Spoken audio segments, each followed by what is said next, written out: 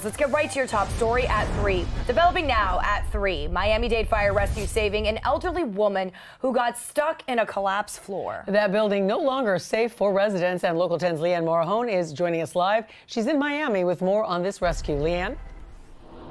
And you can see that the residents that were calling this duplex home can no longer do so. That's because there's now a sign outside the door calling this an unsafe structure. There's also some tape in front of that gate.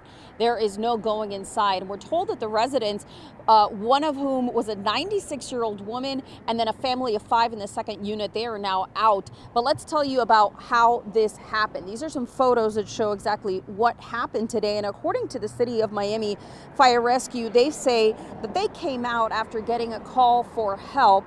A 96-year-old woman inside one of these units actually was inside. She was getting a visit, we're told, by a home health care worker. That's when she literally stepped through the floor until about her thigh area, and her leg just went through that bottom floor. They were able to remove her safely, but you can see in some of these photos that there was a wall that was cracked, severely cracked, and also that floor which gave way underneath her.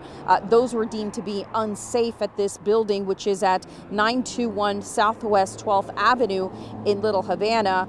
So the building department came out. They did request the fire rescue department actually asked for the building department to come out and look into the structural integrity. They're the ones that determined that this was an unsafe structure.